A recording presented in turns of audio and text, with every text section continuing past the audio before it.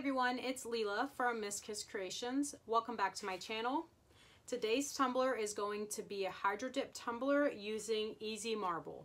So I'm going to go ahead and go through the materials, where I purchased the products from, and then we'll get started. First, let's go over the paints. The paints I'm going to be using, it's the Easy Marble by Marabu. And where I purchased these is from glitterheartcompany.com. I do have a coupon code for these paints for 15% off of your first order from glitterheartcompany.com. So I will be posting everything and all the information, the links in my description below. These paints, they might seem really small, but they really do go a long way. Just like glitter, a little bit of this goes a long way, and you'll see this in the video. And I think Glitter Heart Company, they have over 30 colors of these paints. From blues, greens, purples, orange. So again, I will be linking all that information in my description below.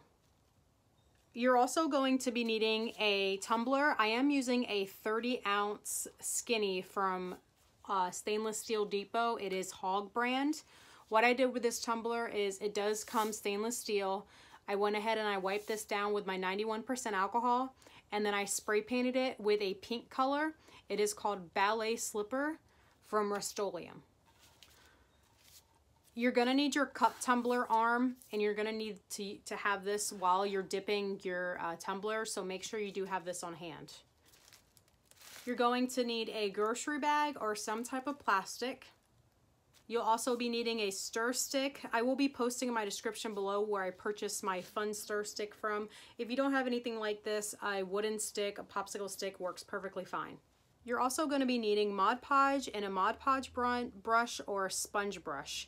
As long as your Mod Podge dries clear and not white, that's the Mod Podge that you want to use. So I have also used the light blue container, the dishwasher safe one, again, as long as it dries clear. Lastly, you're going to be needing a container filled with water. The container that I'm using is just a 5-gallon bucket, and this bucket I have reused for the last year. If you can see all the excess paints that go on the side, this is stuck on the side. It will not affect my new tumbler whenever I dip it. As for the container size or the bucket size, you're wanting your bucket to be at least double the size of your tumbler, because whenever you go and drop this into the water, I'm going to kind of drop it at an angle and then twist it. So I want enough room inside of the container to move the tumbler around without hitting the sides. If you don't have a 5-gallon bucket on hand, you can always improvise and use other containers around the house, such as trash cans or old trash cans. I do have this office trash bin that I have, and if I were to be hydro dipping a wine tumbler, this would be perfect for a wine tumbler, or even a 10-ounce tumbler if I didn't have my 5-gallon bucket. And of course, I always recommend you wearing gloves while working with any paint, spray paints, epoxy, and try to wear some old clothes just in case paints or anything does get on your clothes. I also put my craft towel down that I use every time. So whenever I'm done, I just roll this back up and I put this in the 5-gallon bucket. I just use this just to protect my flooring. So I'm now going to fill this bucket up with water. Now, since this is a taller tumbler, I want to make sure I fill this up a little higher than what I typically would. So I'm going to fill this up about 3/4 of the way, or a little less than 3/4, because I want the tumbler to completely be submerged into the water. So I don't want any of the tumbler not being able to hit the water, because that's where the paints are going to stick to the tumbler. I have my 5-gallon bucket filled with water. What I did was I just went to my bathtub, I turned on my hot water spigot, my cold water spigot, and I just let the water run into the bucket. So it is about room temperature. It might be a little colder, it might be a little warmer. To me, it does not matter. I just turn on both spigots and I let them flow inside of the 5-gallon bucket. As for my tumbler and the tumbler arm, I'm going to remove my tumbler from its arm, and then I'm going to take my grocery bag, and I'm just going to wrap my arm in the grocery bag. This just protects the bag, or I'm sorry, the foam piece from the water. So if you don't want to get this wet, then you could just do what I'm doing, or you can just leave it without the protective bag inside of there and just let the foam just dry overnight whenever you're done hydro dipping. And if you can see in there, I just place the foam inside of the grocery bag. And if it does get a little wet, it's no big deal. The foam does dry pretty quickly. So the colors that I'll be using for this tumbler today will be posted in my description below, but they're going to be turquoise, rose pink, lavender, and amethyst. I'm also going to be using gold and silver just to show y'all how the gold and silver turns out onto the tumbler and how it looks blended with the other colors. Before you put your paints into the bucket of water, you're wanting to shake them because they do tend to separate. So make sure you give them a good shake before you put them into the water. All right, so I have all of my paints open and they have been shaken, and I'm ready to put them in the water.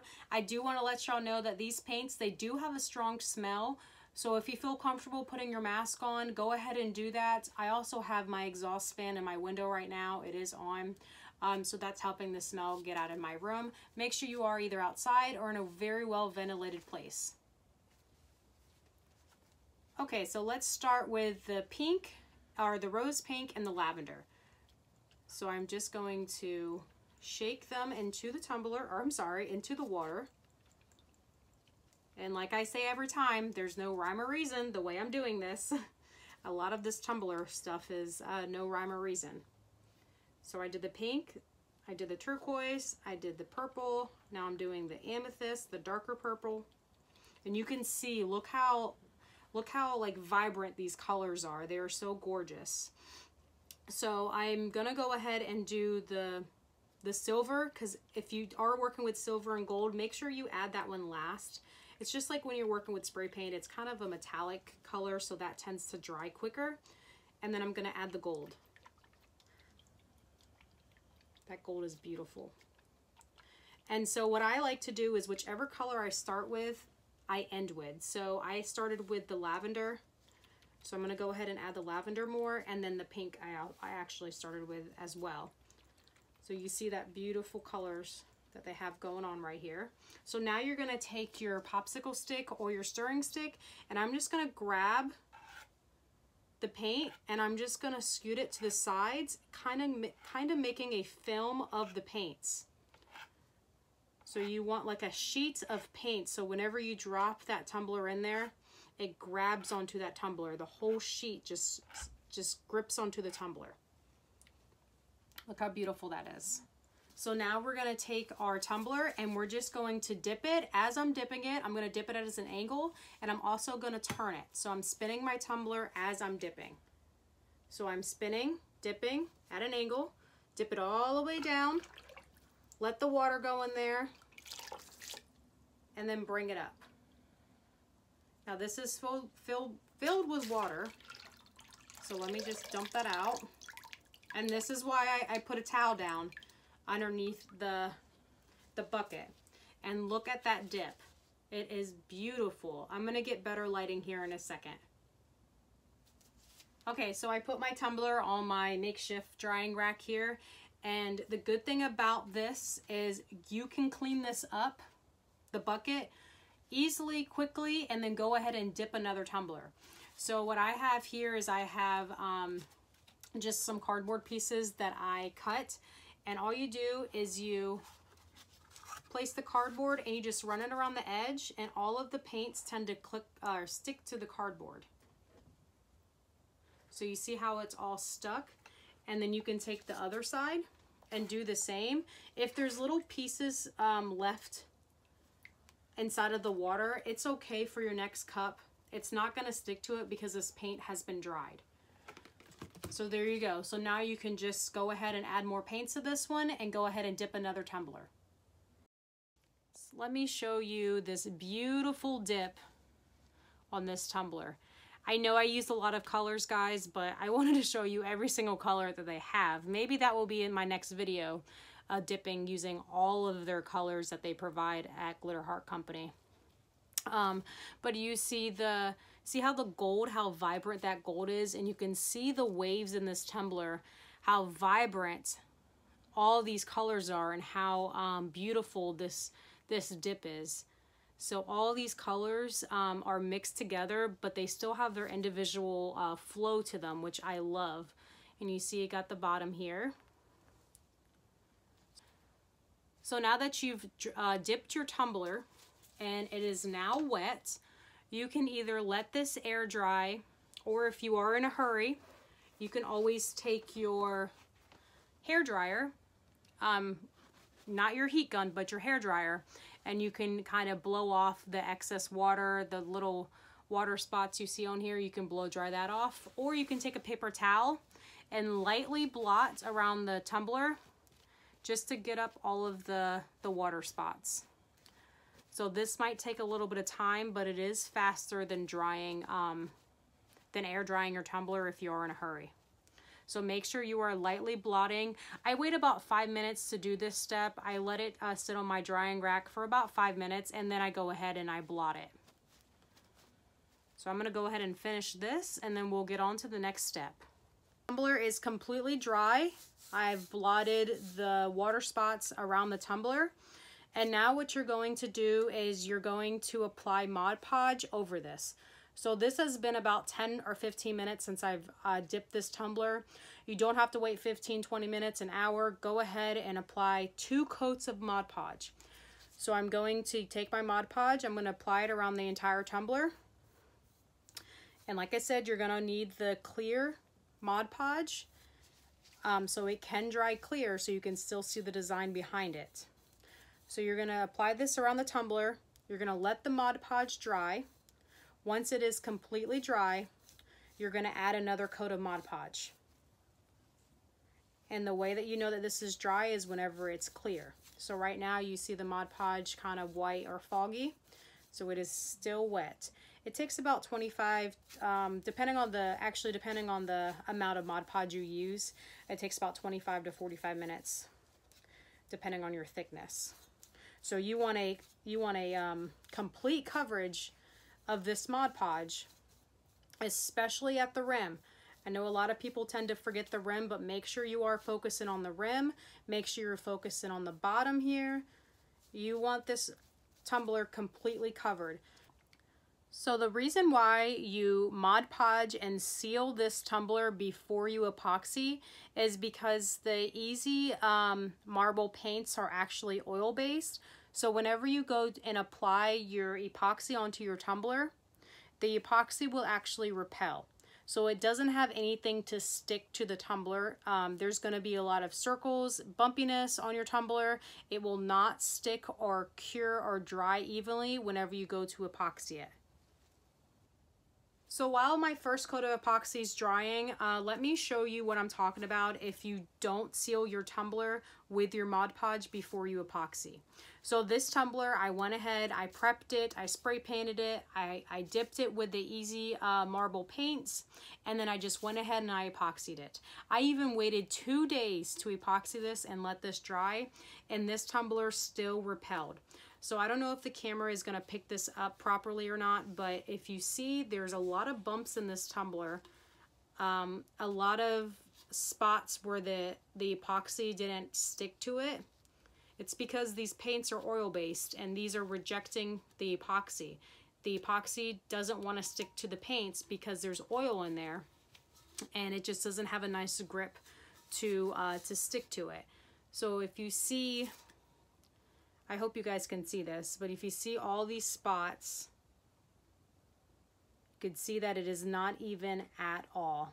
So even the bottom, you see the bottom, there's a lot of spots that the tumbler, that the epoxy just didn't stick to on the tumbler.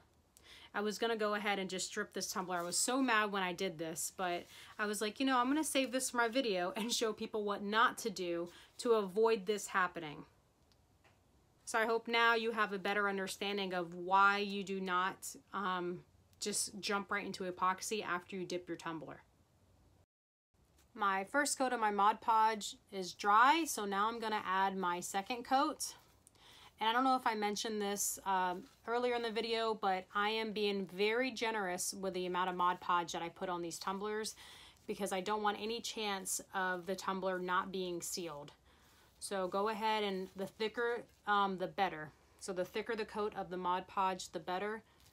I'd rather have too much than have the epoxy repel on the tumbler like my black and purple tumbler did.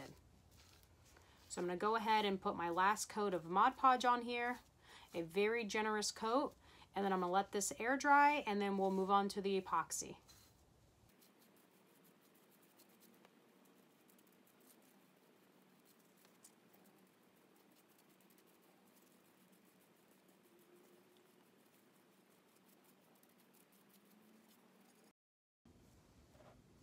Alright guys, I am back, and I do have my mask on to protect me from the epoxy. So I will be yelling. I will not be yelling in a rude manner. I want y'all to be able to hear me. My tumbler is completely dry with its Mod Podge. I did put a thicker coat for my second coat, so it took about 45 minutes to dry. Whenever you move on to your epoxy step, make sure your entire tumbler is completely dry with the Mod Podge. This is very important. You don't want to put wet epoxy on wet Mod Podge. I went ahead and I mixed my epoxy off camera. I will be posting a video in my description below of how to mix epoxy properly. So that's why I mix it off camera. I mixed a total of 15 mLs of epoxy. So I did 7.5 part A, 7.5 part B, mixed them together, totaling 15 mLs of epoxy. So I'm going to go ahead and apply my epoxy to my tumbler.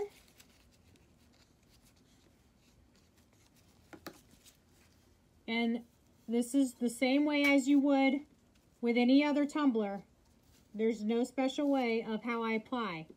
Now I did only mix 15 mLs for this 30-ounce tumbler because I'm planning on adding a decal after I epoxy this. So I don't want anything too thick on here. I just want a thin coat just to cover the tumbler so I can add that decal. Once I add my decal, I'm going to go ahead and epoxy over the decal again. So what my steps are going to be is epoxy like you are seeing. Let the tumbler dry or cure for 12 hours. Once it has dried or cured for 12 hours, that's when I will apply my decal. Once I apply my decal, I'm going to go ahead and immediately apply the epoxy after. So you don't have to wait any time after applying your decal to epoxy the final coat.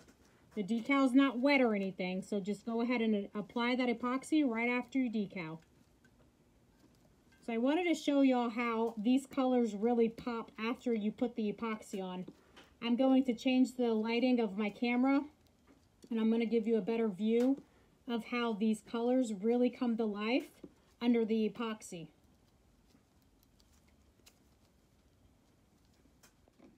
So whenever you're applying your epoxy, if you already start seeing your tumbler repel, your epoxy repel, then that means you did not add enough Mod Podge to your tumbler. So it will repel immediately. When I did that purple and black cup, within minutes, the epoxy started repelling and I started getting bumps and kind of like holes around my tumbler. So if your tumbler looks like mine right now, it is drying or it is still smooth, then you applied plenty enough Mod Podge and it is sealed properly. I will also be adding my links on how to apply epoxy to a tumbler. So all of my beginners that are watching, please go ahead and look at my description below. All of my links to my videos, all of the materials I use, all of the help guides that I can use to help you with this tumbler more will be posted in the description. So like I mentioned to y'all earlier, I just want to show y'all how these colors look under epoxy and how the colors really pop. Especially that gold, that metallic gold is really shining through the epoxy. My tumbler has been spinning for a couple hours now. I am going to let this spin for another 2 hours. I'm going to shut it off after it's been spinning for 4 hours and then let it air dry or air cure for another 4 to 6 hours, letting it dry for a total time of 10 to 12 hours. Again, I will be posting that 15% off coupon code inside of my description below. It does allow you to use the code for not only the paints, but it allows you to use the code for Glitter Heart Company's glitter as well. And I hope you guys enjoyed this video. If you guys did, please remember to give it a thumbs up, and don't forget to subscribe to my channel for more tumblers and craft videos. Thank you guys for watching, and I will see y'all next time.